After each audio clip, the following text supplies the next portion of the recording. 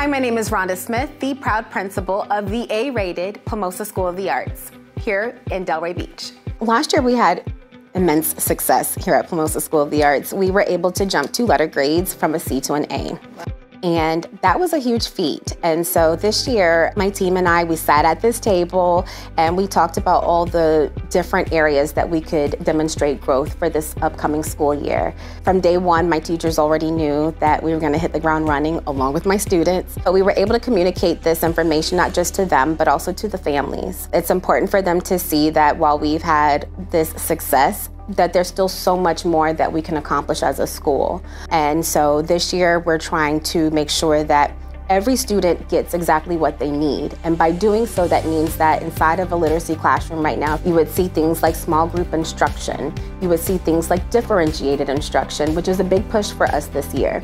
Because we went from being what we deemed ourselves to be as a learning gain school, where we showed a lot of growth, to being a proficiency school. What is your philosophy going into each school year? Our theme for the district is to educate, affirm, and inspire students. And I feel like if there were any 3 words that I could describe my mission and my vision for our school, it is to do just that. We come in knowing that our students need us to be able to educate them and foster a love of learning and cultivate their talents while doing so. I also believe that we have a job of affirming our students and giving them the confidence to want to continue on with their studies and be the best that they can be in them. And then, of course, to be able to inspire them. I feel that it's important for the students to kind of see themselves on campus. And when I say see themselves, seeing themselves as far as people that look like them, people that come from the same types of backgrounds as them, doing the work that we are telling them that they could do too.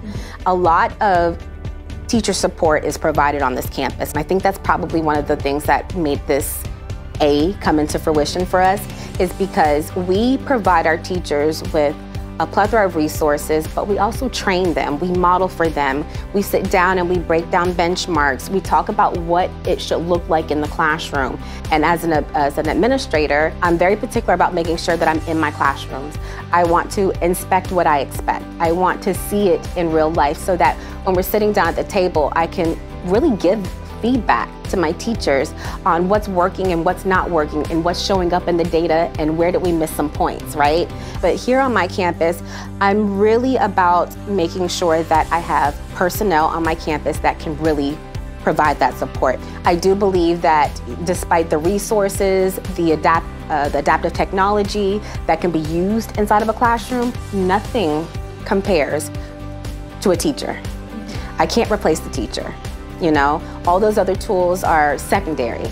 The teacher is the one that's going to make a difference inside that classroom. And for me, pouring all of our efforts and all of our resources into them is what will allow us to be able to maintain this A. But what are the things that maybe you can't see just if you look it up on the website?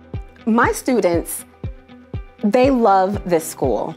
They love the people in the building, which really allows for us to help our students, set aside some of the challenges that they may face.